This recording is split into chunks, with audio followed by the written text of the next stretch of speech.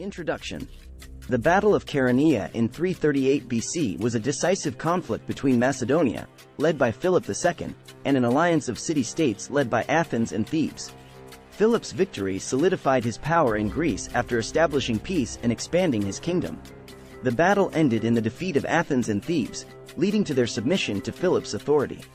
The war ended abruptly, and Philip imposed a settlement through the League of Corinth, making all participants allies of Macedon.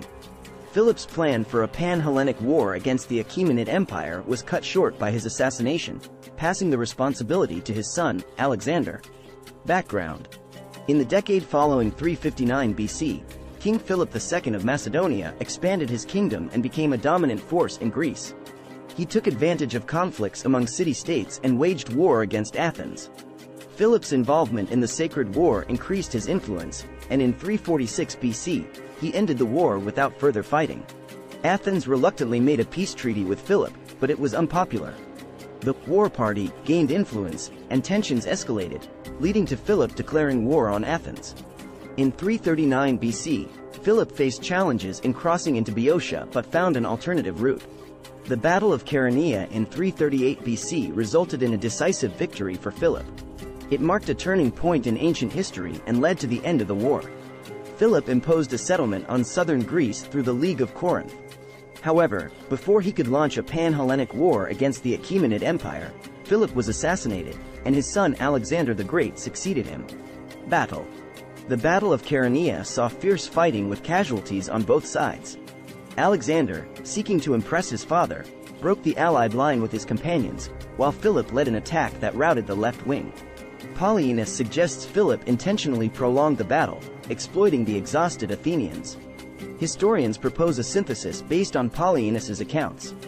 Philip executed a wheeling maneuver, withdrawing the right wing and pivoting the line. The Macedonian left wing attacked the Thebans, creating a gap. The disordered Athenians pursued Philip and were defeated. Alexander likely played a significant role, but his exact position is debated. Casualty figures differ, with Diodorus reporting 1,000 Athenian deaths and 2,000 captured. Plutarch suggests the entire sacred band of Thebes perished. Excavations at the site revealed 254 soldier remains, potentially belonging to the sacred band. Aftermath. Cockwell views the Battle of Chaeronea as a decisive end to the war, as Philip's advance couldn't be stopped. Philip aimed to secure alliances with southern Greeks for his Persian campaign and maintain stability in Greece. He treated Athens leniently, dissolved the Second Athenian League but allowed them to keep Samos. Peace was made with Corinth and Chalcis, with Macedonian garrisons established. Sparta was dealt with, and Lacedaemonia was ravaged. Philip formed the League of Corinth for peace and military support against Persia, with all states, except Sparta, joining. Terms included mutual alliance and freedom from attack.